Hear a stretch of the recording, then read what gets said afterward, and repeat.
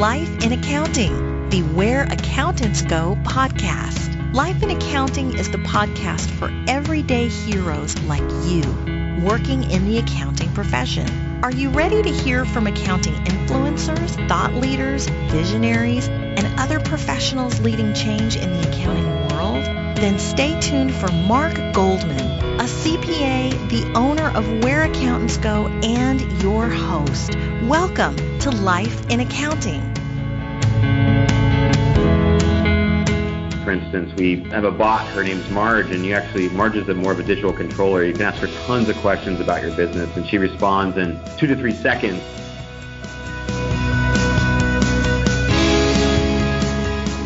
Hello everyone, I'm Mark Goldman, a CPA and your host for Life in Accounting, the Where Accountants Go podcast. That clip was from Kurt Rathmann, CPA and founder of Scale Factor in Austin, Texas.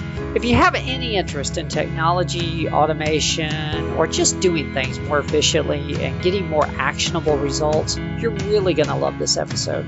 To summarize Kurt's background, he was the proverbial child entrepreneur selling keychains to other kids in 4th grade. He became an accountant and worked in both public and industry, and through that realized that there really was a tremendous business opportunity out there to provide more timely, actionable data to businesses about their financial performance. And that was the genesis of Scale Factor, which is now a 4-year-old accounting tech company in Austin, Texas that just added their 40th team member. It really is an interesting story. Before we get started, I got so caught up in the interview itself that I forgot to touch on Kurt's volunteer efforts in the recording as well. Kurt's actually very involved with Big Brothers Big Sisters there in Central Texas, and so I wanted to make sure to mention that and highlight it. After all, it's not all about work, it's about life. If you find that this episode has been valuable to you, please make sure to subscribe to our show via iTunes or directly on the website at www.whereaccountantsgo.com. Once again, that's whereaccountantsgo.com. With that, let's go ahead and get started. Here's Kurt Rathmann of Scale Factor in Austin. Hello, Kurt. Thank you so much for making the time for this. I know it's a busy time for you and everybody these days, so thank you very much. Absolutely, Mark. I'm excited to be here today. Wonderful. Well, for our audience, we have Kurt Rathmann on the phone. Kurt is the founder and CEO for Scale Factor in Austin, Texas. And I'm really looking forward to this discussion because Kurt has made a few interesting moves in his career involving industry and public accounting and owning businesses as well. So really looking forward to this because his current company really seems to be on the cutting edge in several ways. And Kurt, I definitely want to get into a discussion of Scale Factor itself and your vision for the company and that sort of thing. But I always like to start at the beginning so our audience understands where you came from, so they know your backstory and they understand, sort of how your career progressed. What initially led you to accounting as a possible career in the first place?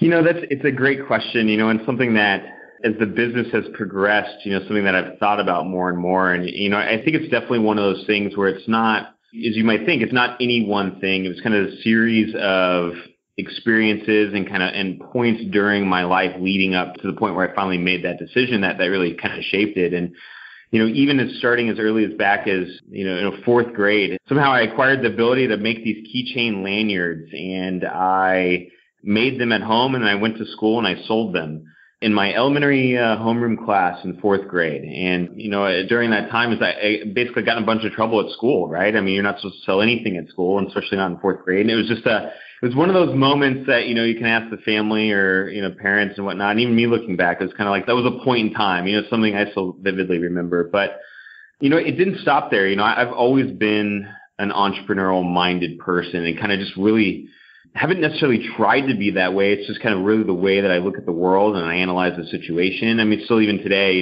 with my wife, we go out to a dinner or somewhere and I'm kind of analyzing the business model, and so I've always kind of done that. Really, the first, point and kind of exposure to accounting really was in high school. So since we've got some time, I'll kind of take everybody through the story, but, whenever, the folks inside Scale Factor certainly have heard the story, but externally here, really, I grew up in Houston, Texas, actually just north of Houston in the Woodlands, Texas. And this was during the time that there was a lot of new home construction. It was kind of before the 2008, 2009 crash, so it was kind of early 2000s, right? So just a lot of kind of prosperous growth, especially in that region. And the community was great. There was, really what started is I was part of a group of friends that they were starting to play musical instruments and in bands and in kind of some things that way. And I created a lighting company. That was my way to kind of be able to participate in this scene of people. And so we helped churches, Fellowship of the Woodlands, and in the Woodlands, we did a number of shows there. ExxonMobil. I mean, we were doing these lighting shows for concerts. And the thing was that there wasn't really a lot of business, as you can imagine, right? And the turning point of kind of, this is just a lesson in any business, but the turning point here was I had a good friend, and the family just moved to a home in the Woodlands, a brand new home, and they put in a pool, and with it, there was new landscaping. And his dad,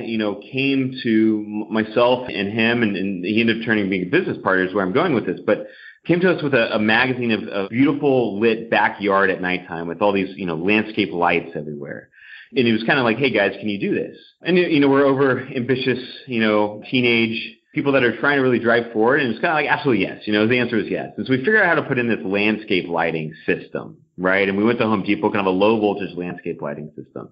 And we put it into their yard, and instantly kind of they had a dinner party that night, or kind of, had the neighbors over to kind of show off the new construction, kind of thanks to the neighborhood for putting up with us during this time.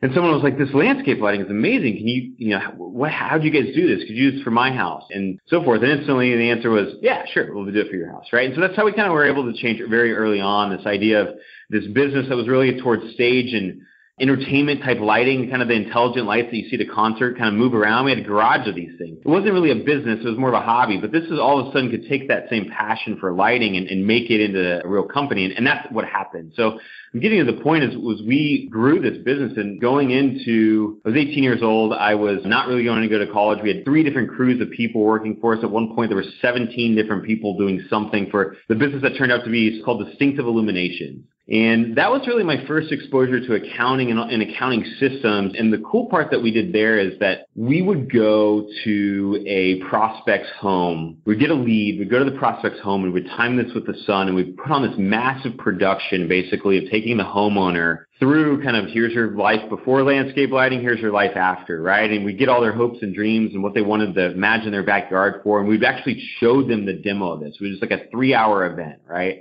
And we'd take you there before the sun had gone down, and then we were putting in this kind of demo kit system afterwards. And then we would bring out for this kind of dramatic reveal, right? We would send the homeowner in, they'd come out, and, in this dramatic reveal, we kind of do this, here's before and here's after. And it was always breathtaking. I mean, we had people in tears. I mean, the reactions you would get from this moment were incredible. And it was our secret sauce, right? It was how we sold this. And so the next step from there is it was basically like we'd freeze frame the system, the lighting system that we had put in place, and we'd create the quote right there. And that was my first really exposure to accounting, because what we had, and this is 2002 or I guess 4 at the time, right? We had a Palm Pilot that was wirelessly connected to QuickBooks desktop, and somehow I figured out a way at that time to basically have a live inventory environment back at my garage, my parents' garage. And it would tell us if we had something in stock or out of stock, and it would tell us if the supplier had it in stock, and we could do this all from this van, this mobile van that we were driving around, right? And so we had this cellular link. And at the time, I mean, it was a really kind of tinkered toys together system, but we made it work, right? And what it allowed us to do is we had this color printer in the van, and we had to amp up the battery on the van so it could handle this like laser printer printing this beautiful, really quote out to the homeowner. And it was our ability to take the homeowner through this process of not only before and after and getting them so excited, but then to give them a quote that was the price to kind of meet their dream in that moment. And we could tell them an install date. We could tell them exactly what we had in stock, what we had to order. We could give them, we knew the price right there. And it was our ability to kind of put that together is what made me intimately figure out QuickBooks at 18 years old, trying to figure out how to make this work. And so it wasn't, I kind of put that on hold as I went into college. I wasn't really planning on going to college, but I come from a college-educated family, and I'm a 3rd-generation Longhorn here in Austin. So I'm definitely, I went to UT. here in Austin, and it wasn't really an option in my house not to go to school. But I definitely had the inklings and the feelings, and some weeks you'd ask me, and this is what I was going to do, right? And so I kind of tucked it away, really, the accounting side for a while. Really, you go through business school. I started to went through a process of kind of, what do I do with that business? What do I not? And I had to, and this will be a theme that we talk about, but I had to make sure that I enjoyed the time in my life that was college, right? And I went through a period where I was driving back to Houston from Austin on the weekends to service customers on the landscape lighting side. And we could go on to, but we had this, one of the stupidest things we did later on after we weren't actively doing it anymore is we sold this maintenance package. So it's basically a subscription fee. It would be great if you're running, but as you're a college student, you don't want to go home and drive home and change light bulbs during the weekend. And that's basically what I did. So it kind of made me really shy away from the entrepreneurship thing for a bit, right? And just kind of focus on, what do I want to be when I grow up? What's my ethos in the world? How am I going to approach this whole thing, right? And it took me to the point where there's an integrated program at UT that you apply for about your third year in, or maybe a couple semesters before that, but you basically got your sea legs in what college is at that point, right? And I went through, and it was one of those days where I think I called somebody. I was like, "Hey, do you want to go play volleyball, or do you want to, you basically want to hang out, right? Kind of go and play, do something, right?" And I got this response of, "No, we're applying to this program," and so I'm like, okay, and talk to the next person. I'm applying to this program. I'm like, all right, what is this program? I got to really, at first I wasn't really taking it serious. I was kind of figure out what this thing is, right? Figured out what it was. I applied to it. It was the MPA program at UT, and I got in. And I wasn't really expecting that, or I guess I didn't really have any expectations, right? I was kind of this free flowing, kind of just trying to figure it out, right? I've proven to myself I could do so much at that point. I had a hard time kind of after that figuring out what I was going to do next. And this was one of those moments. It was kind of the focusing moment in my career, I'd say. I got into this program, and it's like, what's the time period? Am I going to do it? Am I not? What's this going to mean? It's kind of like your third year in college. You got to decide what future is like. It was a very hard time, I think, for everybody to decide that they were going to do this program. But that is life. That is growing up and going to school, right? And so it was great school, rated very highly for a number of years. And it's just kind of like, I've got to do this. This is one of those moments in life. You just got to walk through the door. And so that's what I did, and that's where you learn so much more about accounting and the theory behind it and all the elements you really get in kind of a master's study of anything, right? And you really go deep into that. And many folks, this is now in the time frame of the market crash of really my generation, right? This was, my peers were graduating during 2008, 9, and 10. And so a little bit of this was, we got job offers our third year into school. You went in, you did an internship with a Big Four public accounting firm, and then you would get a job offer if you could hang, really, And so I was part of this population of people at the very moment in time that we had it figured out. And I saw my friends and peers that weren't inside of this program go through this kind of existential crisis in the time frame. People couldn't get jobs for 2 years, or even a year, and they didn't know what they were going to do. And it just provided, what accounting did for me was this. I was very settled in it. I was very much, this is what I'm going to do. I had proven to myself earlier on in my life that, man, if I understand this accounting thing, I can understand anything that's happening in the entire company. It really doesn't matter what it is from there, right? And we really put this to use here today at Scale Factor. At that point in time, I was thinking, it was kind of my safe spot that I could pivot to anything I wanted to do after that if I understood the accounting thing. And so that's what I did. I went to KPMG. I worked for KPMG. I did my internship in Dallas, Texas, and then we could go through the journey from there, but moved up to Denver after that with KPMG, and I had a wonderful career at KPMG. There's just an element of having a first job, and I think that folks that are kind of considering, do I do public accounting, do I not?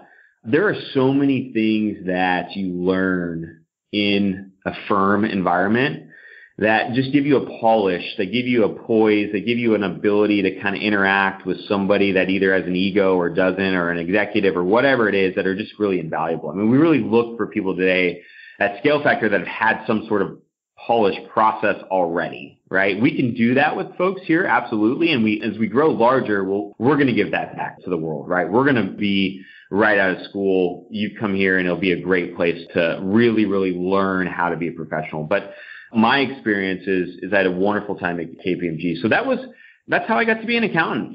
Sometimes looking back, I say it's by accident to some degree, meaning that I didn't necessarily ask for this to happen or have this clarity moment that this is what I was going to do. It's just kind of one of those moments that kind of life happens for you, and the dots and the experiences all kind of leading up to that kind of make you okay with that decision. And that's kind of what I would kind of explain my story as. Okay. Yeah, it sounds like you really set out to be an entrepreneur in the beginning. And did you come from a family of entrepreneurs, or was everyone else, in sort of a standard job and you're making keychains in fourth grade? That's something I've looked back on a lot. So my immediate family, my mom and my dad are not what I would consider entrepreneurs. They're successful professionals. I would not consider them entrepreneurs, but my grandpa was an entrepreneur. And that's a whole nother story. We should probably do a whole nother podcast about that. But basically, he owned a pharmacy in a town in West Texas. And so my mom's family grew up. That's what you did. You worked at the store. You worked at the pharmacy, right? So it was very much in my life and in my family. I really get it from my grandpa. I mean, as I get older, it is even mannerisms, the way I look at life, it is absolutely from there. So I would answer that, yeah, I do come from an entrepreneurial family. Now, my brother is another founder in a different company here in Austin. So we've got it in our blood. Absolutely. Okay. Because I can see making the jump to accounting, particularly at that age, because, it's the whole language of business idea, and I can understand that. I was just curious where that initial influence came from. So tell us, I guess, from KPMG, through the steps to starting Scale Factor.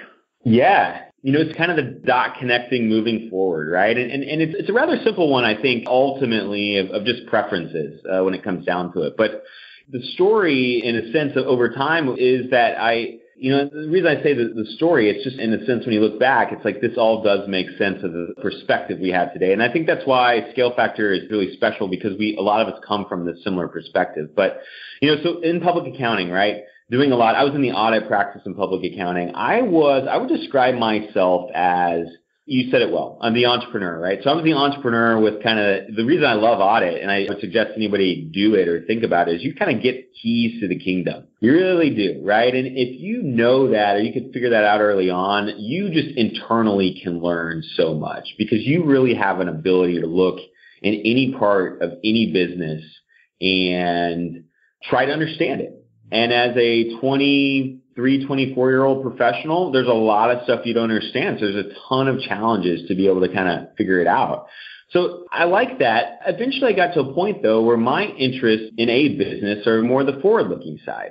So I would start to ask questions in the kind of the forward-looking ones, like how is this company, how's the product launch going? Or what's next quarter going to look like? Or how did hiring the new CFO go, or whatever the question was, right? And really in audit, that's not what you're focused on.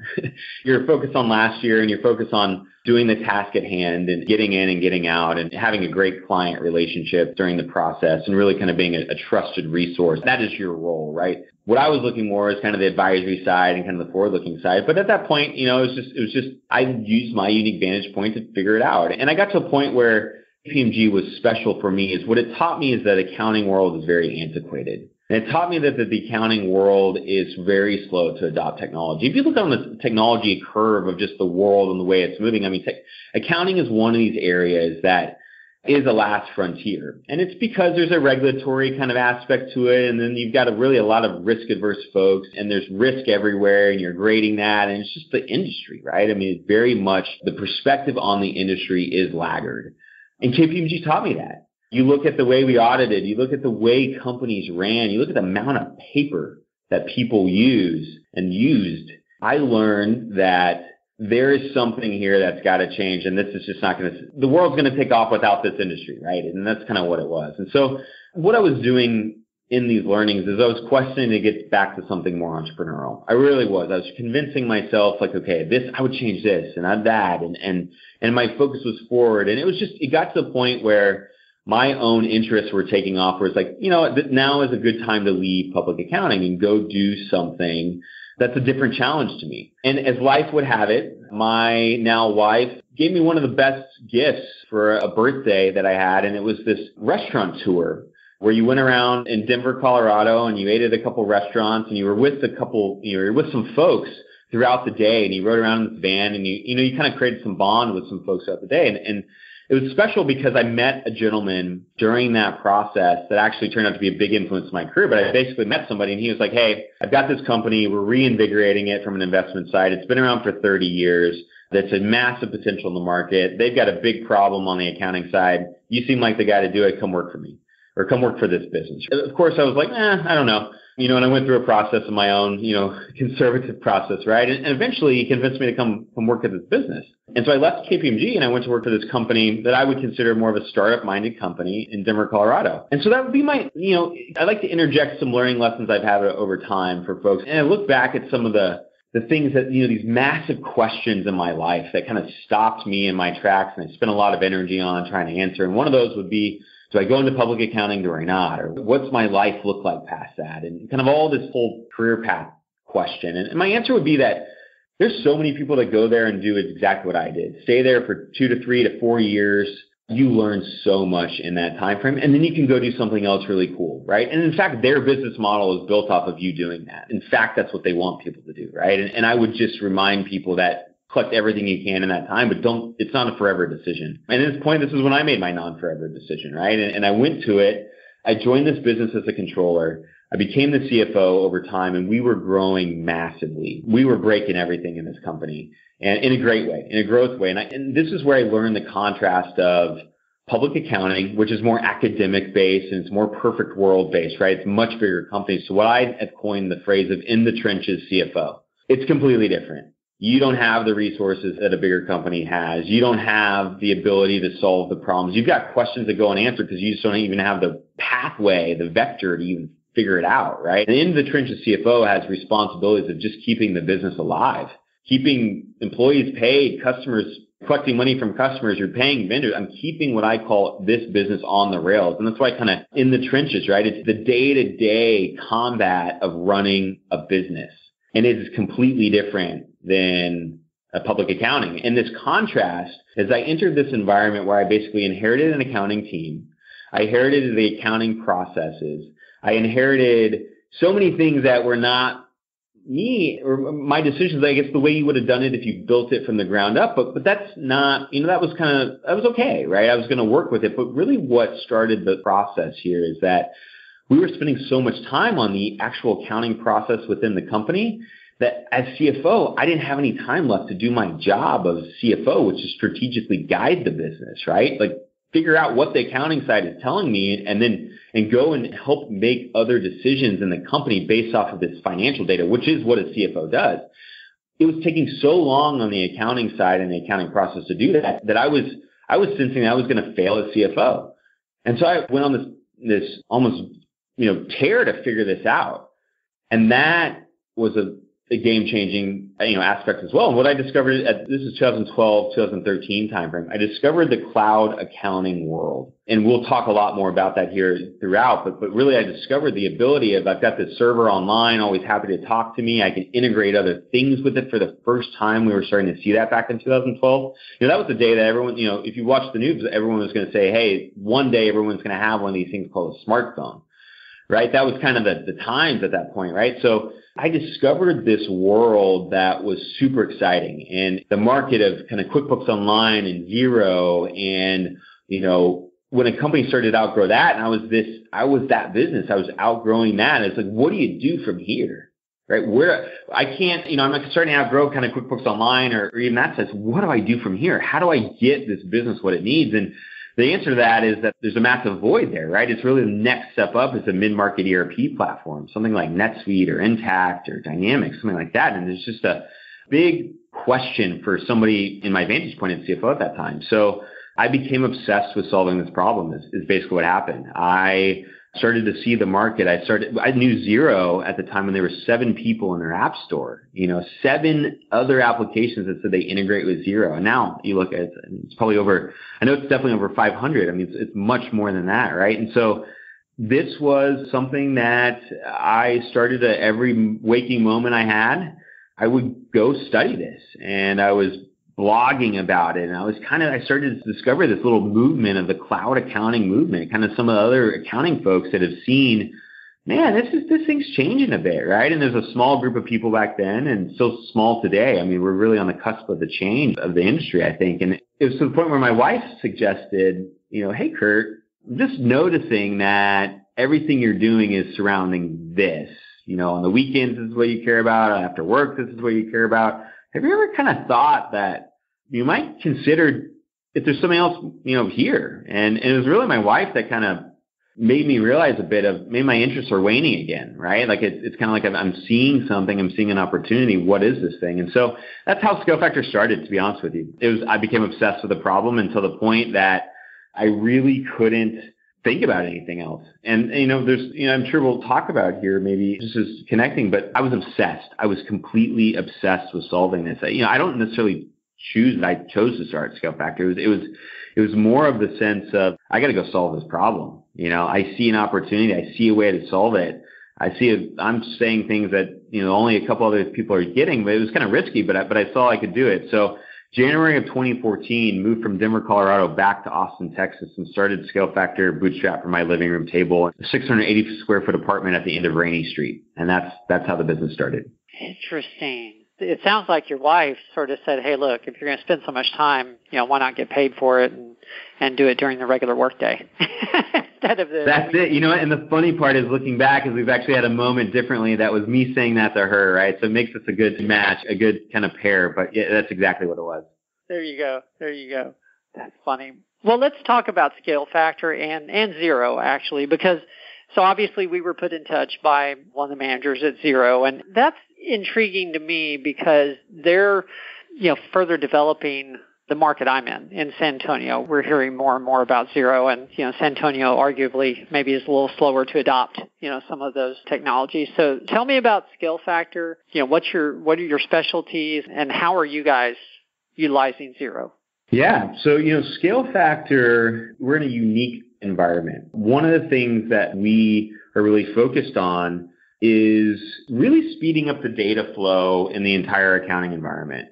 We have a problem with this idea of bookkeeping and it just taking a long time. We've seen in our experience, so we're 4 years old today. We're a couple weeks past our 4th birthday, and now we're more designing software much more than when, we're a software business today. When we started, we were a tech-forward services business. But the biggest thing that we're solving for is you can file a tax return based off financials that are stale, in a sense. You can feel, the business owner, and most business owners actually feel like a great custodian of a business when they have financial statements, right? Something to show for all their hard effort and successes and failures of that. It's a great kind of record of that.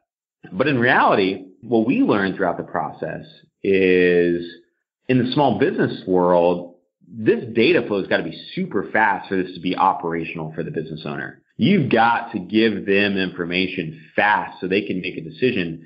They need it faster than a larger company would, because everything moves faster in a smaller business, right?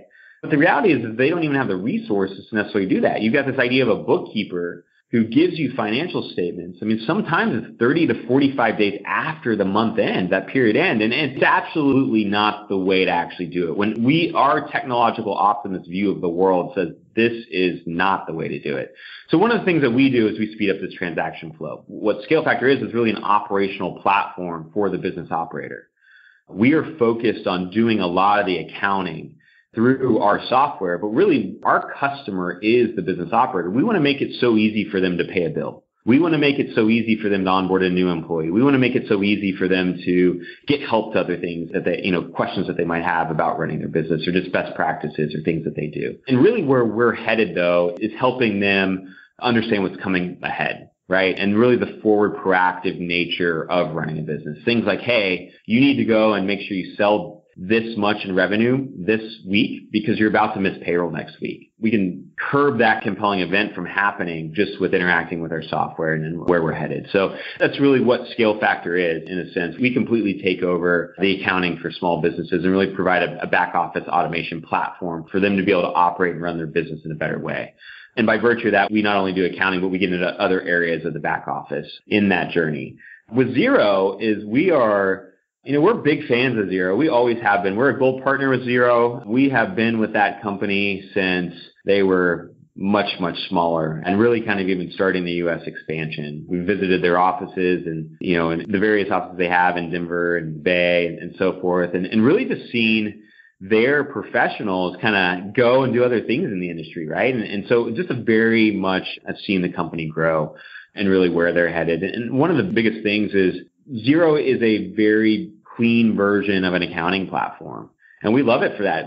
Scale Factor is not trying to create an accounting platform. And in fact, we rely on Xero to do that well. We rely on Xero to be a really good GL back end for a business, right? We need them for that. That's not what Scale Factor is. We integrate with Xero and just accounting platforms in general because businesses run better on something that, the capital that Xero has put behind creating what they have today is enormous, right? And for somebody to try to recreate that, in a sense, is just not really strategically the way that we're moving. So Xero is a great company. I love the forward-looking side of it. The competitors out there, I definitely think that, in the accounting space, they're forward-thinking and they're definitely trend-setting. And we interact with their development side. We interact with the front-end application. We interact with the partnership side of Xero. I mean, we do a lot with the company, and I think we have a great relationship and always look to forge it further. So, it's an interesting time here. They definitely have increased in market share and the way people kind of think about accounting. And I think that they're moving the space. And so it's always good to, have somebody like that you respect as well. Okay. So you're doing outsourced accounting. Did I understand it right? You're developing software apps as well? Yeah, we do. We are replacing kind of the outsourced accountant, utilizing software to complete that function. And we do it a lot faster, and we use a lot of tech in the process. I mean, for instance, we have a bot. Her name's Marge, and Marge is more of a digital controller. You can ask her tons of questions about your business, and she responds in 2 to 3 seconds rather than, traditional kind of outsourced accountant or a bookkeeper responding to those types of questions. So, we're really focusing on just increasing speed in every single thing we do. And the reality is that humans can't do that. Software has to do that. And so that's what Scale Factor is.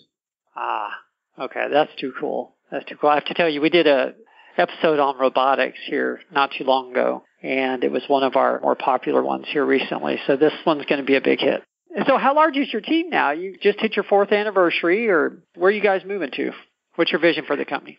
Yeah, so, we are, we're a VC-backed company, right? So we have, by virtue of doing that and going that way, we have an incredible focus on growth. And, everything is really around growing market share and growing what we're doing. So today is a special day in the company. I'll kind of tell the story of just the morning to share with where we are at in the cycle. But a great friend, our employee number one, a guy named Derek, who I think everybody in the business enormously respects. He's our director of people and culture and really the heading of what's so special here inside the walls of Scale Factor. But we still ship all the laptops to my home where there's a receiving kind of place, and we make sure that we send any high-end electronics to basically somebody that's able to receive this and sign for it and so forth. And so still today, Derek calls me and says, Kurt, I need a laptop. And so Derek actually picked me up this morning because I only Uber around now in Austin. We've got one car in the family, but I'm a full-time rideshare user. And so when I can get a ride from Derek, I'll jump in with Derek. And so I got in, and we're driving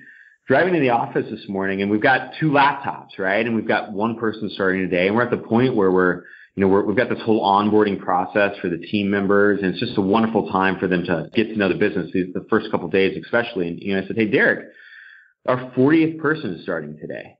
And we kind of paused for a second, right? Because it's like Derek was the guy that helped us move out of the living room, right? So we're at 40 people. We're right here on the east side of Austin, Texas. We're a couple blocks away from downtown. We just moved into the other half of our building, so we're in about 7,000 square feet. So we're just at this really exciting time where there's a ton of growth. We have so many different roles that we are really hiring for now and will be in the future. But really we're going to double in headcount this year. And the following year, we'll likely get close to that again. So, we're going to be going through this 80 to 100 person mark here before we know it. Definitely kind of, the 80 person mark kind of by the end of the year. And then we'll see what 2019 takes us for. But you can have an incredible career here from not only an accounting standpoint, but a product standpoint, a development standpoint, marketing, sales.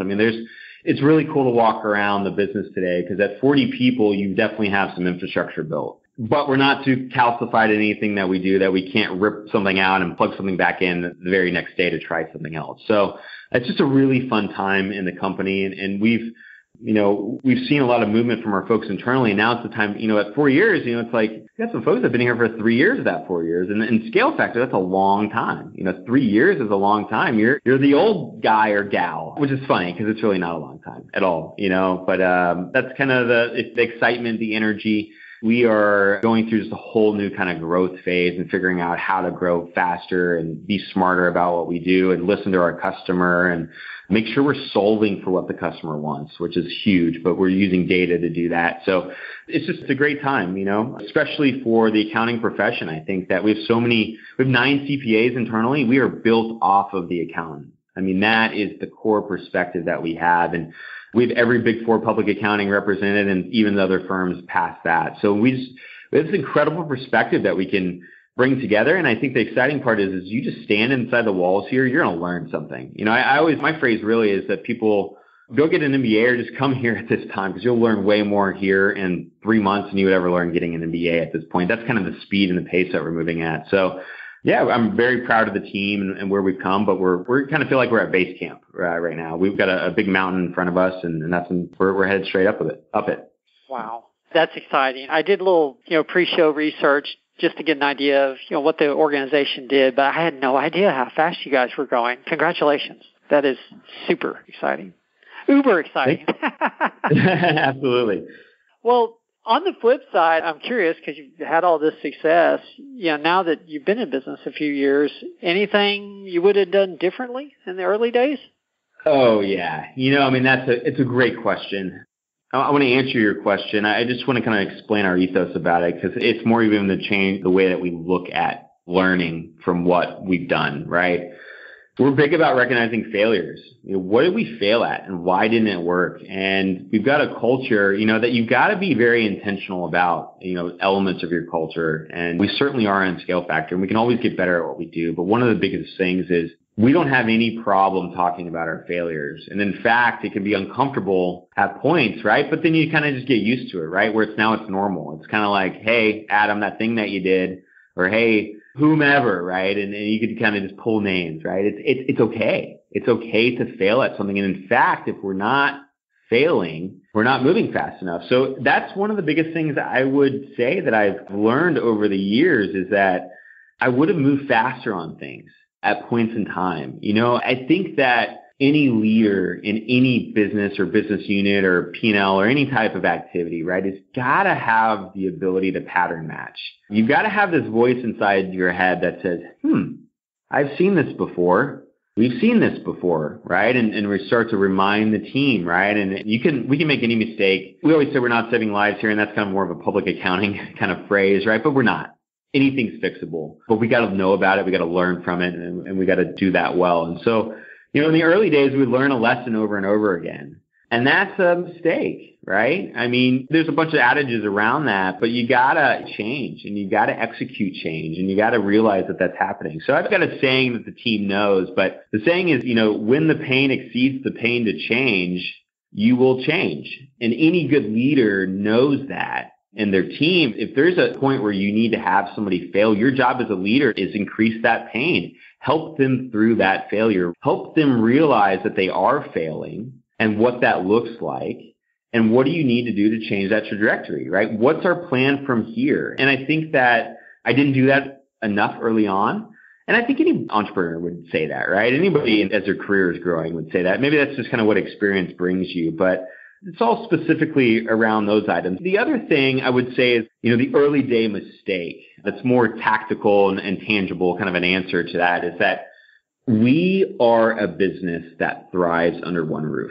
We are not great at separating our team or having a distributed workforce or anything like that. You definitely are working wherever at Scale Factor. We're very, you got Slack, you got a cell phone connection or whatnot, we're plugging in. But the reality is the action is happening back at what we call HQ, at the office, right? That's where the innovation happens. That's where the conversations happens and so forth. And so one of the things, the early day mistake that we tried, and I think the companies just go through this, is like, do I separate my workforce, right?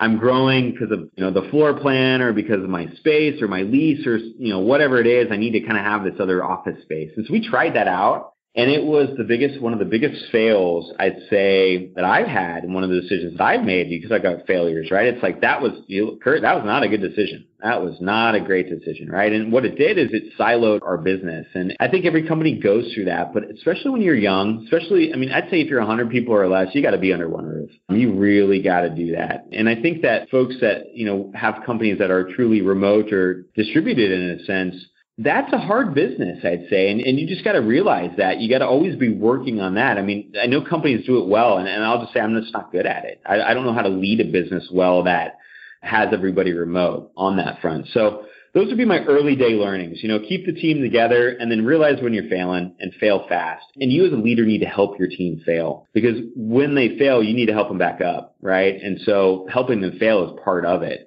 And I didn't learn that fast enough for my own kind of looking back, and now I have, and I'm all the better for it. But that's how to answer that.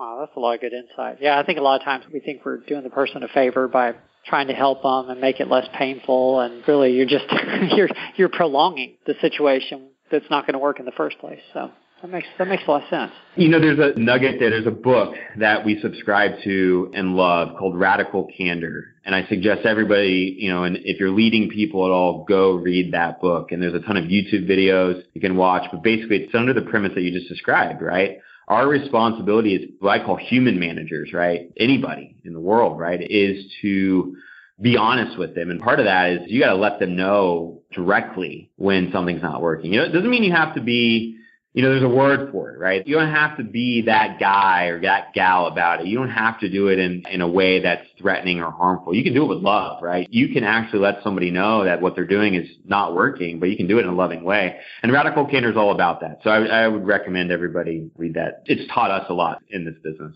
There's a whole lot of things. You mentioned another podcast sometimes. There's a whole lot of things I like to go into more depth about, but I do want to be respectful of your time. And so I think we better get to the final questions. I end every podcast with the same 3 questions because I think it gives us some consistency and there's just some reflection involved. The first one's usually the easiest for my guest. What has been your proudest moment?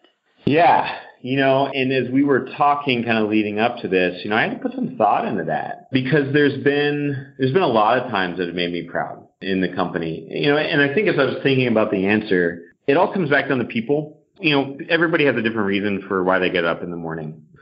I've been able to figure out mine, and I'm very grateful that I can figure out mine at this stage in my life right now. I completely understand what I'm meant to do, and part of that is to help people develop, to help people past those voices in their head that say they can't do it, or there's no other way, or it's never been done this way before, or it's not possible, or kind of all those things, right? And my proudest moment has always been taking somebody on this journey and then seeing them win at the end of it.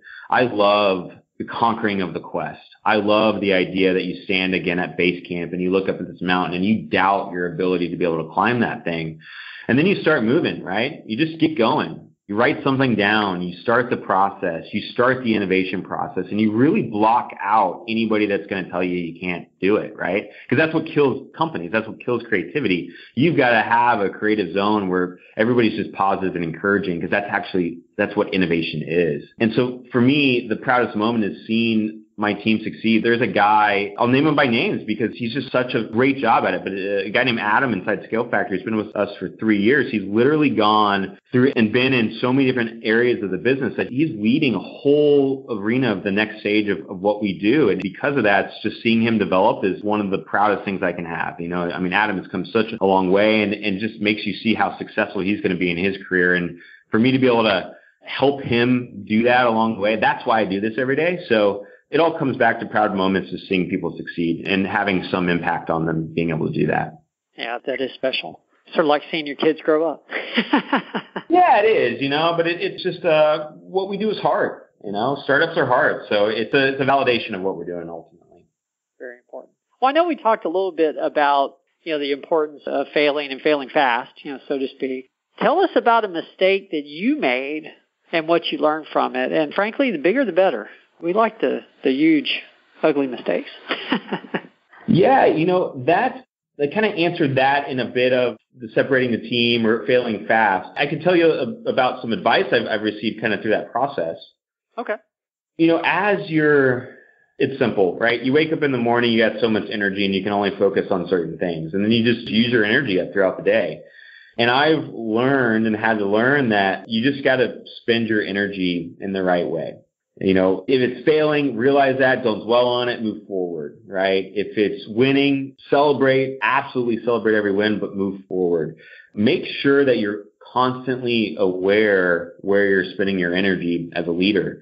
Because you only got so much for it, and you got to recharge, and you got to think time, and you got to do all that stuff, right? And so some of the best advice I've ever received on that side of it is just spending your energy in the right places. I think that as a business owner, any business owner, that's the constant challenge because you're really a core part of every process, and you just got to choose your battles. And I think that if you do that well, you'll succeed. But you got to have this kind of a true kind of emotional intelligence viewpoint of it, right? It's like, what did I just do, Kurt? How did I just spend the last hour? Is that really the best way? And you just got to always kind of have that questioning mindset of how you're spending your time. So that's what I would say to that. That makes a lot of sense. So you've been a wonderful guest, and I can see why you're so successful. You've been at least one step, if not many, ahead of me throughout this whole interview. And here I usually ask a question about the best piece of advice as the closing thought, and you just shared a great piece of advice for us. So I'll still give you the choice, or the option, I guess, the opportunity, if you will. What is the best piece of advice you've ever received, or is what you just referred to the most appropriate?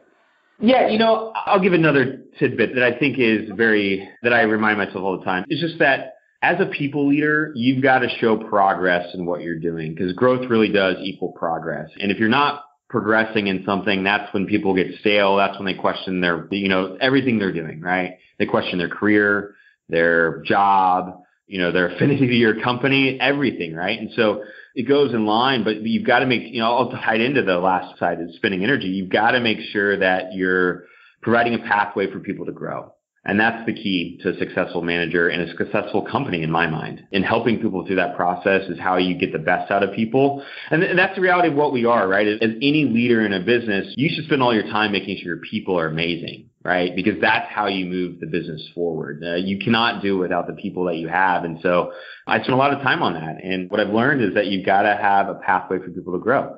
Without that, everything kind of breaks. So I would leave it at that, and I'll probably end it at that. Wonderful. Well, thank you. Seriously, Kurt, I had no idea when we scheduled this how fast y'all were growing. And so I really am honored that you took the time out to share your time with me and the audience. Thank you very much. Thank you very much. It was great being here. Well, for our audience, this has been another episode of Life in Accounting, the Where Accountants Go podcast. If you haven't yet visited our home website, please do so. That's www.whereaccountantsgo.com. Once again, it's whereaccountantsgo.com. On that note, Kurt, any final thoughts you'd like to leave the audience with? It would be just go for it. Everything's fixable. You're not saving lives. Take the chances. Accounting is the language of business in my mind. Master that and then figure out where you want to go from there. I think that's the best way really to proceed. But if you've got that voice inside your head that's telling you can't do it or you're not sure or whatnot, don't use your energy like that, right? Just do it. You'll be surprised with how the pathway ultimately allows your career to proceed. So that would be my last final thought for everybody. Well, thank you. That is very wise.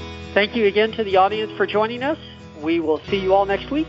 There's more to come.